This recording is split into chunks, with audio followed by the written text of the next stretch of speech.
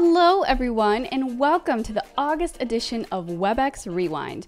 If you're new here, Webex Rewind is a quick hits show designed to highlight Webex features released this month that we know you'll love. First up, you can now change the font size for messages. To change your font size, go to the Accessibility tab on your settings if you're on a Windows, or Preferences on a Mac, and you can change the font size to your liking. You can always change it back again anytime. Next up is a feature that I know a lot of us are super excited about.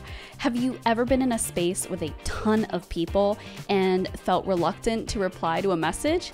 Well, now you can reply directly to that author in a direct private message. Our third feature is great when you're on a phone call with someone who's not using the Webex app and they're in a noisy location. So think a busy airport, cafe, you get the drill. Now, even if the other person isn't using Webex, you can suppress remote noise during the call. I know this is a great feature for a lot of us who take calls and make calls on the go. Our fourth feature is exclusively for the Apple iPad. If you're on a Webex meeting and you're on your iPad and let's say you're moving around, you can now turn on center stage so your camera automatically pans to keep you and anyone with you in frame. You can turn center stage on or off from the options in your self-view video or from the settings in your iPad.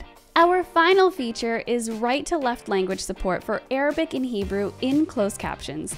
When you select Arabic or Hebrew for closed captions, you'll see the right to left text direction in the closed captions box and the captions and highlights panel, regardless of your language setting in the Webex app.